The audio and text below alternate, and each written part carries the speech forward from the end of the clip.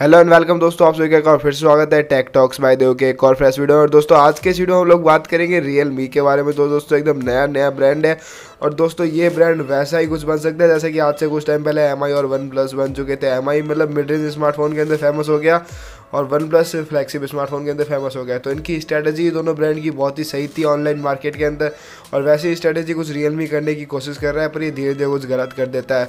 दोस्तों हर नए ब्रांड की जो स्ट्रैटेजी होनी चाहिए आज उसी के ऊपर हम लोग बात करेंगे, मतलब जो RealMe ने क्या कमी कर दी और देखते हैं आने वाले टाइम में RealMe के कौन कौन से स्मार्टफोन आने वाले हैं। तो दोस्तों उसके बारे में हम लोग डिस्कस करते हैं। और जो दोस्तों RealMe ने सबसे बड़ी कमी कर दी ना, वो कुछ RealMe ने कर दिया डाउनग्रेड। हर कंपनी ऐसा ही करती है अपने मतलब पहले स्मार्टफोन से जो अगला स्मार्टफोन आता है उसमें कुछ सक्सेसर में कुछ ना कुछ अपग्रेड करती है। RealMe 1 से RealMe 2 का अपग्रेड तो RealMe ने किया है, बैटरी इंप्रूव कर दी, फिंगरप्रिंट सेंसर लगा दिया और उसके साथ में ड्यूल कैमरा भी लगा दिए, पर इसके साथ में कुछ डाउनग्रेड भी कर दिया जो कोई कंपनी नहीं करती है अपने अगले स्मार्टफोन में। इन्होंने प्रोसेसर को कम कर दिया है जो कि बहुत ही गलत है। इन्होंने Helio P60 से प्रोसेसर को 450 कर दिया है, Qualcomm Snapdragon 450, और इसी के साथ में डिस्प्ले में नोच तो लगा दिया, पर डिस्प्ले की जो क्लियरिटी है, जो पिक्सल डेंसिटी उसे कम कर दिया और रेजोल्यूशन है उसे ही मतलब 720p कर दिया, जो कि आजकल 720p का डिस्प्ले मेरे हिसाब से कोई चलाता ही नहीं है। कम से कम 1080p का डिस्प्ले सबको चाहिए होता है। तो फिर भी ये फ़ोन अच्छा खासा बिक जाएगा क्योंकि फ़ोन अपनी जिस प्राइस में लॉन्च हुआ इस प्राइस में वो बहुत ही किलर प्राइस है दोस्तों। इस प्राइस में हर कोई एक नया स्मार्टफोन लेने की मतलब कोशिश करता रहता है, और इस प्राइस में जो जितने भी स्मार्टफोन आते हैं ना वो हर हफ्ते में 10-10 मिलियन स्मार्टफोन ऐसे इस प्राइस रेंज के बिक जाते हैं। दोस्तों ये मतलब ये स्मार्टफोन भी बिकेगा, बहुत अच्छा बिकेगा, पर RealMe ने जो स्ट्रैटेजी वो सही काम में नहीं ली है। इसी तरह की स्ट्रैटेजी RealMe काम में लेता है तो फ्यूचर RealMe का सही नहीं होने वाला है। अगर हम बाकी ब्रांड की बात करें, MI की बात करें, तो Redmi Note 5 Pro की बात करते हैं।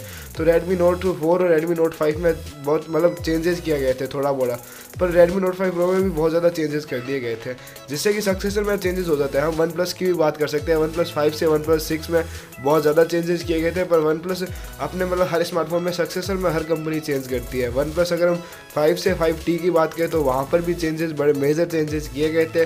डिस्प्ले को जो 16:9 से डिस्प्ले को लेके 18:9 कर दिया गया था। उसी के साथ में OnePlus का जो 6 अभी लॉन्च हुआ है उसका 6T आने वाला है, तो उसके ऊपर भी हम लोगों ने बात की थी, तो उसमें भी मतलब मेजर चेंजेस किए गए थे दोस्तों। हालांकि मैंने RealMe के ऊपर कल एक वीडियो बना दिया था, अगर आपको फुल स्पेसिफिकेशन रिव्यू देखना है उसका और Honor 9N के साथ में कंपेरिजन या फिर RealMe 1 के साथ में कंपेरिजन देखना है तो आप लोग प्लीज़ कल का वीडियो जाकर देख लीजिए। मैं लिंक आपको डिस्क्रिप्शन में ऊपर कार्ड में वगैरह देने की कोशिश करूँगा, वरना आप हमारे चैनल पर जाके देख सकते हैं ये वीडियो। दोस्तों मैंने एकदम अच्छे से आपको एलोबरेट कर दिया था उस वीडियो के अंदर। पर दोस्तों आज हम बात करते हैं पहले ये कुछ गलत रास्ते पर चल चुका है RealMe, जो कि इन्होंने गलत किया है। मतलब नेक्स्ट फ़ोन के अंदर साथ में डाउनग्रेड किसी भी कंपनी को नहीं करना चाहिए और इन्होंने कुछ चीज़ों को डाउनग्रेड कर दिया है। तो दोस्तों अगर RealMe का कोई बंदा मेरी ये वीडियो देख रहा है तो उनसे यही रिक्वेस्ट है, मतलब आप लोग अपने इस स्मार्टफोन में कुछ अपग्रेड करने की कोशिश करो। अब दोस्तों हमारे पास जो चांस रहा है वो रहा है RealMe 2 Pro के ऊपर। अगर दोस्तों आप लोगों का बजट 12,000 के आसपास है और आपको स्मार्टफोन अभी खरीदना है तो आप Honor 9N को परचेज कर सकते हैं। इस प्राइस में वो बहुत सही डिवाइस है।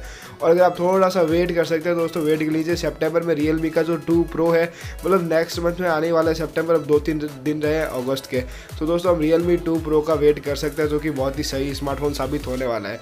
जैसे कि लीक्स और रूमर्स निकल के आए, हम RealMe 2 Pro की बात करें तो उसके अंदर हो सकता है हमें जो वाटर ड्रॉप नॉच वाला डिज़ाइन देखने को मिल सकता है RealMe 2 Pro के अंदर।